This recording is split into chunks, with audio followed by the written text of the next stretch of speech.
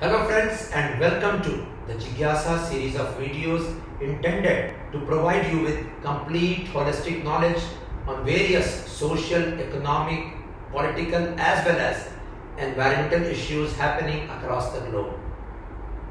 And in today's session we are going to talk something about the novel strain of coronavirus which struck Wuhan city in China on December 31st, 2019. It was subsequently declared as a global health emergency by the apex health body of the World Health Organization. And till date it has caused more than 2,000 casualties besides affecting 70,000 people in China alone. More than 24 countries have come into its fold, including India. The last 1 decade or so has seen the rise of maximum illnesses across the world. For example, the swine flu virus, which struck and caused maximum casualties in 2009. It was followed by the Ebola virus, which struck West Africa in 2013-14. Subsequently, the Zika virus struck Latin America in 2016. And most recently, the M.E.R.S virus struck back Kerala in 2019. The rise of so many illnesses has again given a rise to a debate as to whether human interventions in nature is causing the rise of so many diseases. In today's session, we are going to talk something about the novel strain of coronavirus which has struck China recently, and we are also going to focus upon the progress in its treatment and as to how can the individuals save themselves from this strain of virus. As per the official estimates, the novel or the new version of coronavirus struck Wuhan in China on December 31st, 2019. It quickly spread to other parts of mainland China and till Feb 2020 had struck more than 36 countries, affecting near to about 80,000 people with casualties mounting to more than 2,500. The first person to warn about this new disease was Li Wenliang, an ophthalmologist at the Wuhan Central Hospital. But he was apprehended for doing so and later he died after contracting the disease. The rise of this novel version of coronavirus has reiterated the fact that there has been a drastic rise in various virus-linked illnesses in the last 2 decades, with the first such big illness being the severe acute respiratory syndrome or the SARS in China 2003, followed by the swine flu pandemic of 2009. Followed by the M.E.R.S or the Middle East Respiratory Syndrome of 2012. And in the recent years, the coming up of Ebola virus in West Africa in 2014. The coming up of the Zika virus in Latin America in 2016. And the striking of the Nipah virus in India in 2018. All these illnesses have a common point. And that is, virus is the root cause of all these diseases. Let's see what a virus is. A virus is an acellular infectious agent. That is, it doesn't have a cell like a normal living organism. A cell is a basic unit of all the living organisms on this planet. And virus being acellular, it can grow and divide only inside a living organism. Being acellular also means that it behaves like a non-living entity outside. It can even be crystallized. It can live for millions of years. All the recent deadly infections have been linked to viruses, including the HIV, Ebola, swine flu, and the recent coronavirus. Being acellular also means it becomes very difficult to treat a viral illness. Amongst the viruses, the coronaviruses are a large family of viruses causing illnesses varying from common cold to more severe, such as Middle East Respiratory Syndrome or severe acute respiratory syndrome. A novel coronavirus means a new strain of coronavirus that has not been identified yet in the humans. The novel version of coronavirus which struck Wuhan recently are zoonotic, meaning they are transmitted between animals and human beings. And subsequently it was found that human to human spread is also occurring in this novel version of coronavirus.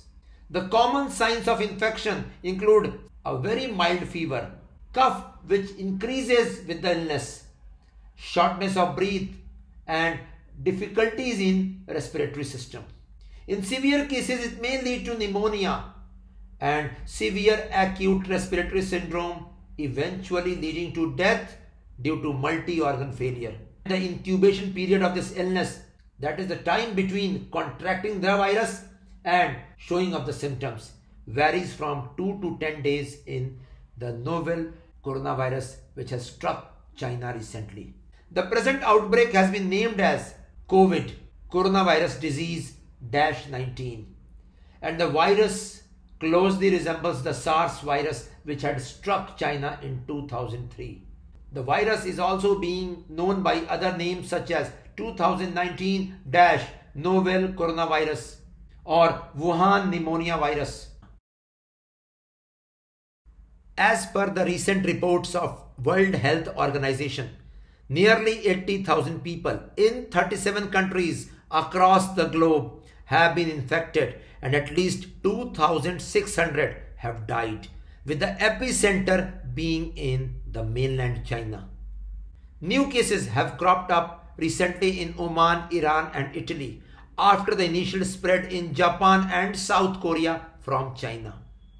The fast spread of this virus has prompted the WHO or the World Health Organization to declare it as a public health emergency of international concern, which signifies an extraordinary event which can constitute a public health risk through the international spread of the disease. It is yet to be declared a global pandemic, that is, a disease spreading uncontained across a large region or worldwide.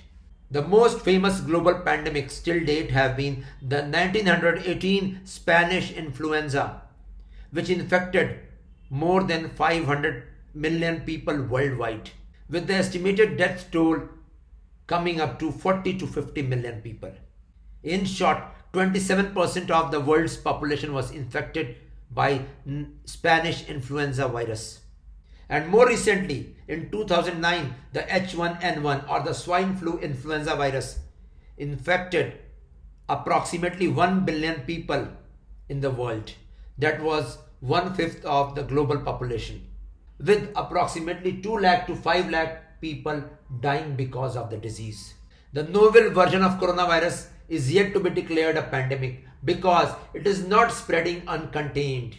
The cases have come up across 37 countries, but it is still contained, and this is the reason why World Health Organization is following a wait and watch policy. As far as treatment and cure is concerned, there is no specific medicine or treatment for this version of coronavirus. Supportive therapies like maintaining a fluid balance and proper care for the patients is of considerable help. As far as the vaccine development is concerned, it is yet at a very early stage and is expected to come out only after a couple of months. Yet recently, as per our official statement of World Health Organization in Wuhan, China, a drug called as remdesivir of American biotech firm called as Gilead Sciences might help in treating the deadly coronavirus. In short, we can say there is still not a specific accurate treatment in the field for novel coronavirus. In such a case, prevention gathers importance. As the disease spreads by droplet infection, World Health Organization has prescribed a list of precautions to be focused upon. Some of these precautions are: the first one, avoiding travel to China and the Southeast Asian countries. Second, cleaning of hands frequently with alcohol-based hand rub or frequently by soap and water. Apart from this, wearing of proper masks in public places and covering nose and mouth while sneezing or coughing. And lastly, avoiding close contacts with someone having flu-like symptoms. In short, we can say prevention is better than cure for novel coronavirus.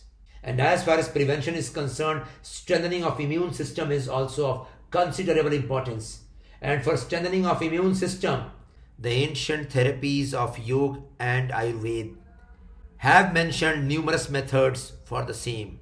We would be focusing upon these methods in the coming session.